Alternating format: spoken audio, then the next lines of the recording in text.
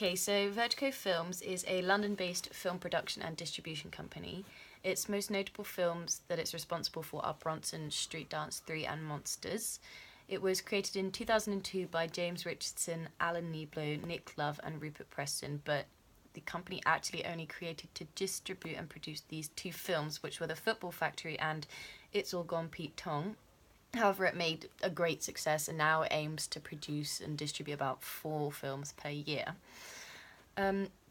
Alike to Paramount Pictures, it distributes different genres of film, so I noticed lots of kind of more violent / horror type films on the list. For example, there's Shrooms, Pusher 2 and London to Brighton. And even though it's proven much more difficult to find the distribution costs of a lot of the films that they produce, they put like considerably less money into it than the Paramount Pictures do.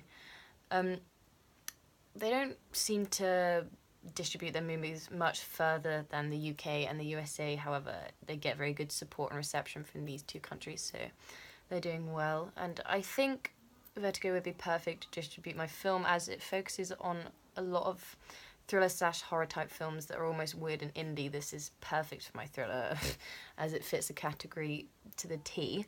Also, we have a low budget, so it would be better for us to use a cheaper distribution company.